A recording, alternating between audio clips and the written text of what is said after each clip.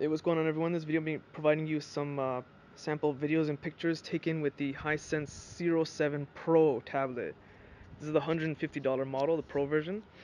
I'll be providing some sample pictures and videos taken with the front cam, the rear cam, in bright lighting like you are seeing now, and low lighting situation later on. And as I mentioned in my video review, actually I'll put a link to my video review, a gaming demo I did with this tablet with high graphic games, and I also made a comparison video against the Nexus 7 with this tablet. I'll put a link to all those videos in the description below. Just expand the description and you'll find all those video links there. Anyway, as I mentioned in my video review, this camera quality is terrible. To me, rear cameras on a tablet are useless, but it's just really bad.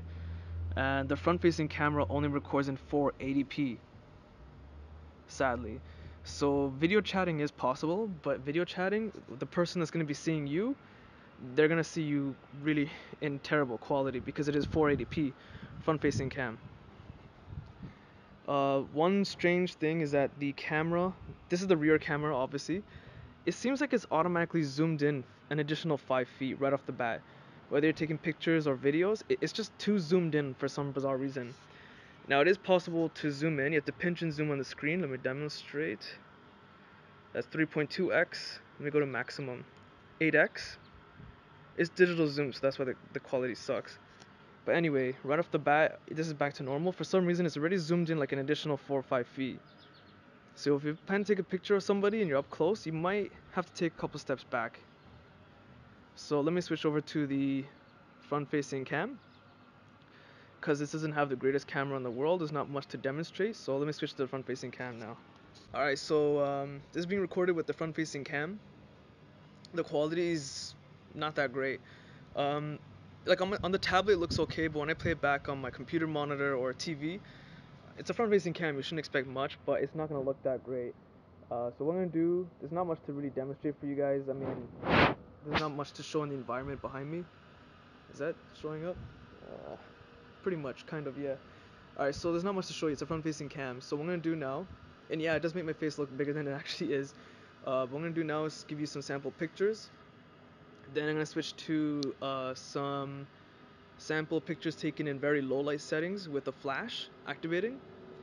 And then a sample video taken also in low lighting situations. So let's go over to that now.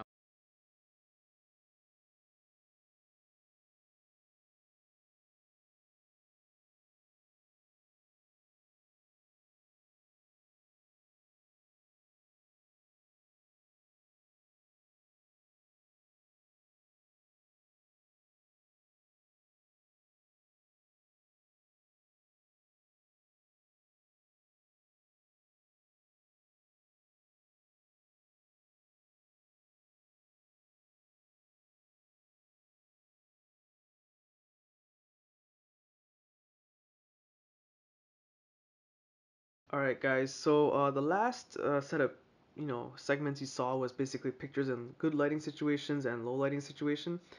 And the last two pictures you saw, the first one was with no flash, and the second one was with flash. I'm talking about the last two pictures. The reason they look almost the same is because I took it with a lamp in the picture, and essentially you get an idea that the flash it does make a bit of a difference when it's pitch black as shown in some of the pictures, but with a background lighting situation with a lamp in the way, it doesn't really help that much. This is a tablet after all, so the flash is pretty well bad. But yeah, when it's pitch black it does make a difference, but when there's lighting in the picture, then it won't make much of a difference. So what I'm doing now is I'm recording a video for a low lighting test. Obviously where I'm standing right now is really bright. What I'm gonna do now is turn off this light here. Okay, it's pitch black. And I'm gonna make my way over there. Okay? I'll kind of try to describe what I can see. I don't know what you guys see right now, but on my screen it looks pitch black. Personally, I can see my own foosball table pretty clearly, enough to get around it. On the tablet, it looks pitch black. If that's what it looked like with my own eyes, I would walk right into the foosball table. Right now, I'm looking at my bookshelf with my own eyes. Again, it's clear enough so I can see everything. Slowly making my way over to the better lighting situation. And right here, I don't know if you guys can see my hand. I can see where the armrest ends on my couch easily, no problem. But again, on the tablet, you can't really see it at all. Maybe now it's just coming in right here.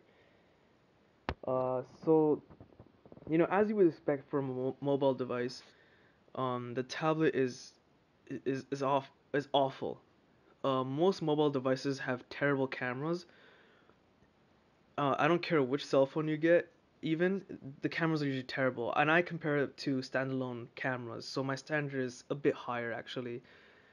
So in low lighting situations, this tablet is awful, but again, it's a tablet, so don't expect much from it in the first place. If you want a good camera, buy a standalone camera. Don't rely on a cell phone or a tablet.